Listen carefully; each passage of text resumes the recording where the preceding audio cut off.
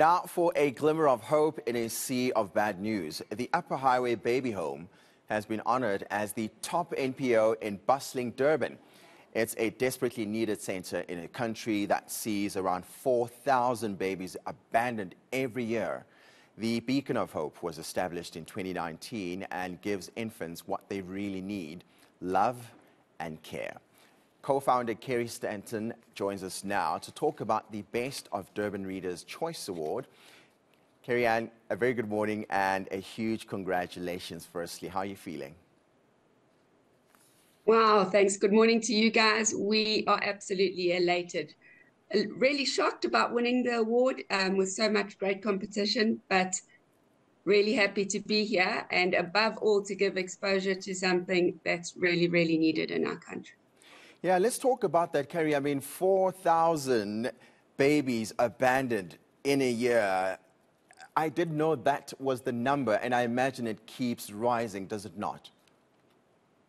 It absolutely does. And most people don't know that's the number because we only hear about the babies that, well, very often we only hear about the babies that are found alive. And we know that that's only about a third of the infants from our research and another PhD research.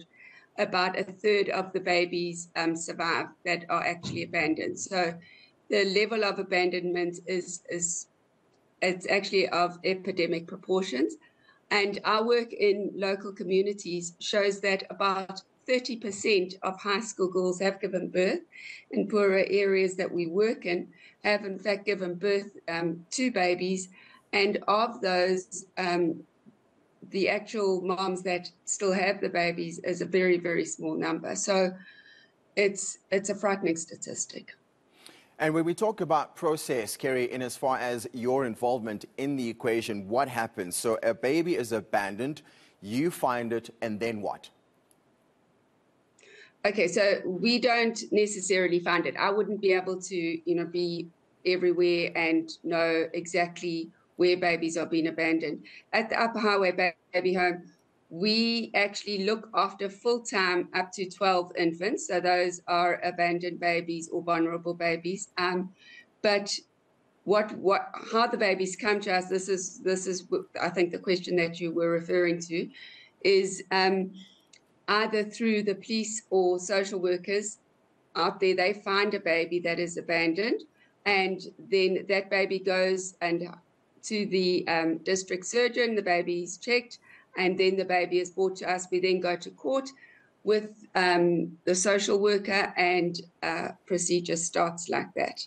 Another way that it can happen, of course, is a young person can place their baby, a young mom can place the baby in a baby saver, and more of these, luckily, thank goodness, are being built throughout the country. Now, those baby savers allow a young mom to place their baby, or any mom to place their baby in those baby savers without leaving their details.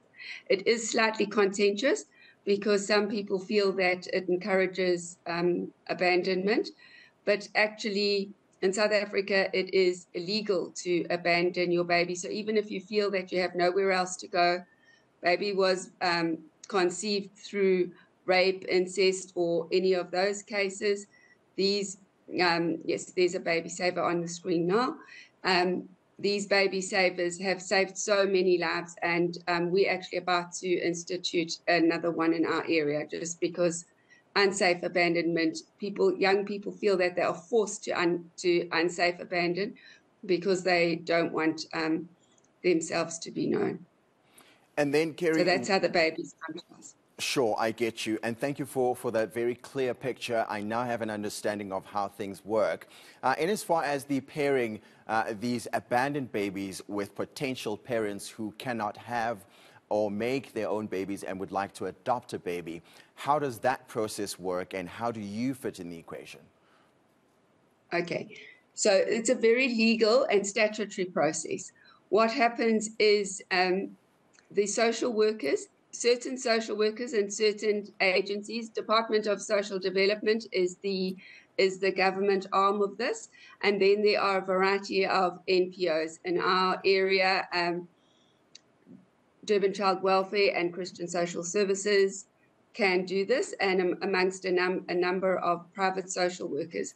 What they would then do is they have already screened potential parents, so you can't choose a baby. That's against the Hague Convention, which is obviously the international law that protects children against child trafficking. What happens is you would have to become a screened potential parent and adoptive parent and go through all of that screening. And then once a baby is confirmed to be available for adoption, that process can commence. But we do keep the babies for at least 90 days. This is in case, whilst those investigations are happening by the police departments and social departments, a mother or family member for that baby can be found, because first prize is always for a baby to stay in its family, but that is not always what happens. And I can imagine... And also a mother that has placed the baby for adoption has a period of time to change her mind. Say she is just overcome with emotion when the baby's born, and she thinks 2 or 3 weeks down the line that she's made the worst mistake of her life. The law allows for that, and the mom has time to change her mind, and then we begin a reunification process. That, I have to say, is first prize. But if that doesn't work, we proceed with the adoption process.